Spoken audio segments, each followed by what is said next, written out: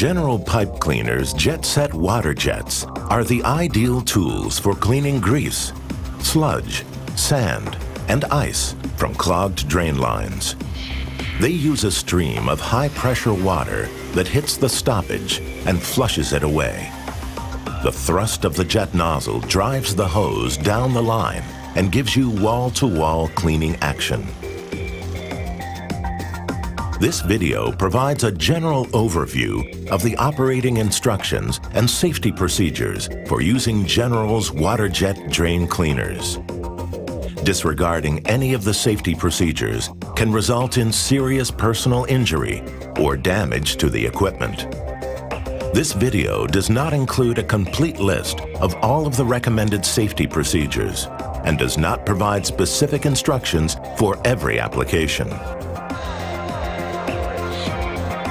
Before you start, remember the following safety instructions.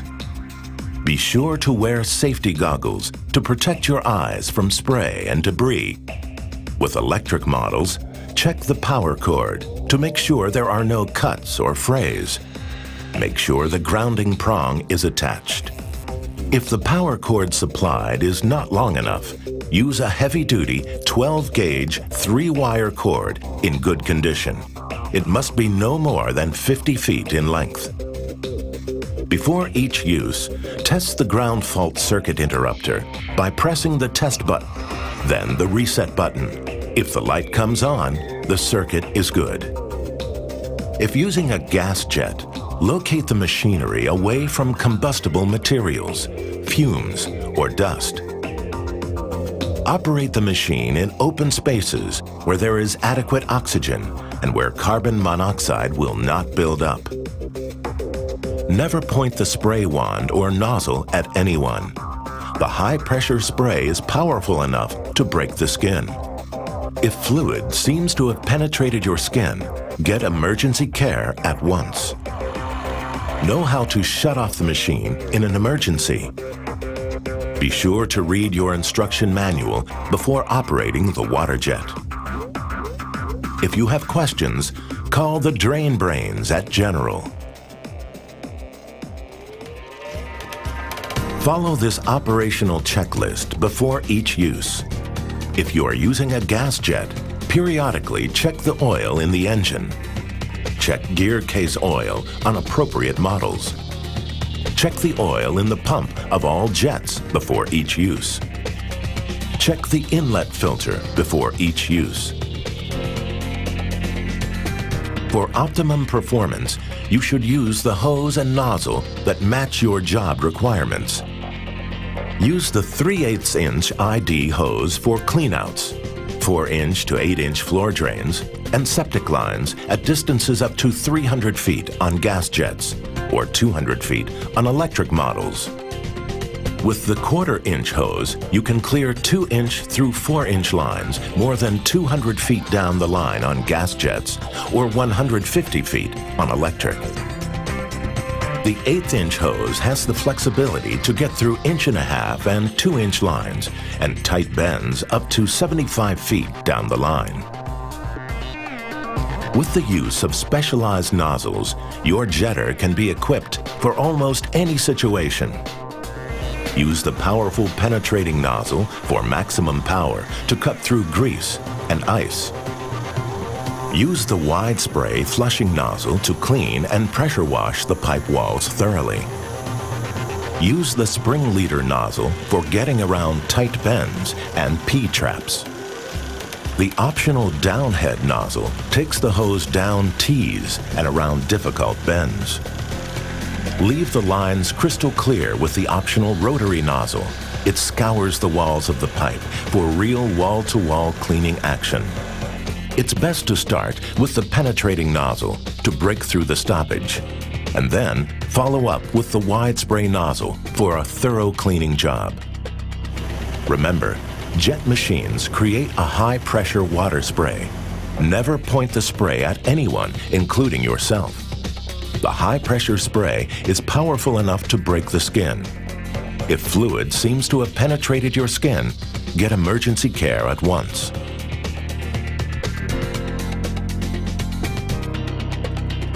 To begin, position the machine several feet from the drain opening to allow enough room to work with the hose.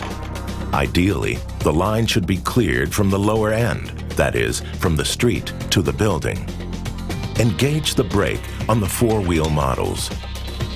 Run the water for several seconds to make sure the water is clear of sediment. Then connect the water supply hose to the inlet of the jet. Use a 3/4 inch heavy-duty water supply hose. This type of hose will ensure that enough water is supplied to the pump. An insufficient water supply will cause cavitation and damage the pump.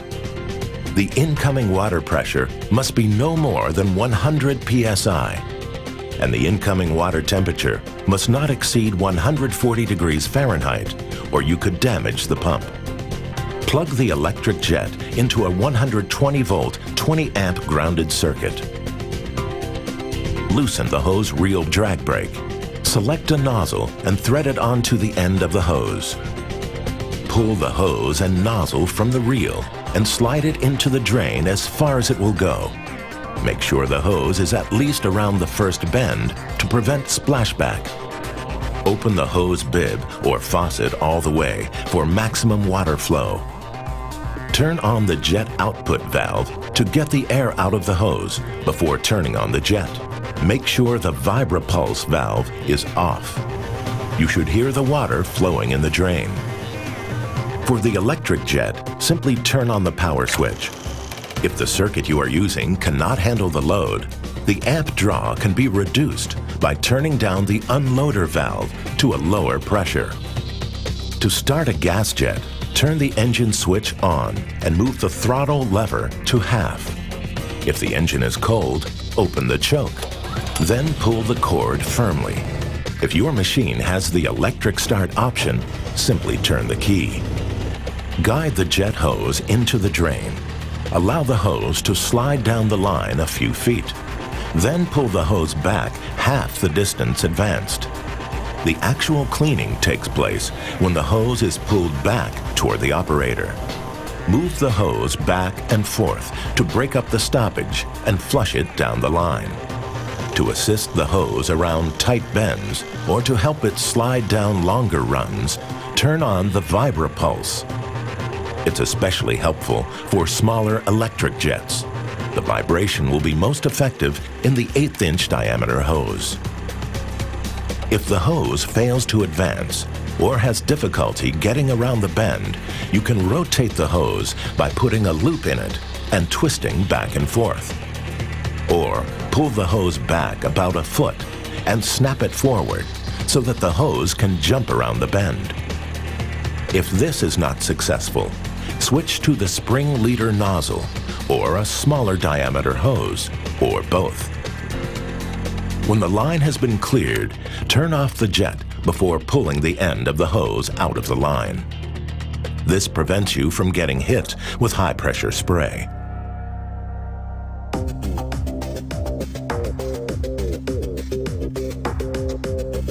The optional cart reel lets you use the power of gas jets on indoor applications where exhaust fumes could be hazardous. Simply place the gas machine safely outdoors. Then pull the hose into the building and connect it to the portable reel. The smaller handy reel can be used indoors or taken up on the roof while the jet sits safely on the ground. The handy reel also includes a foot pedal. Water flows when you step on the pedal and stops when you lift your foot, so both hands are free to control the hose. Foot pedals are also available separately. To operate the spray wand, disconnect the hose at the output valve by unthreading the twist connect. Then connect the spray wand hose instead. Open the output valve. Turn on the water supply. Then squeeze the trigger as you start the machine. As with any jet operation, you must wear goggles, rubber gloves, and boots while operating the spray wand.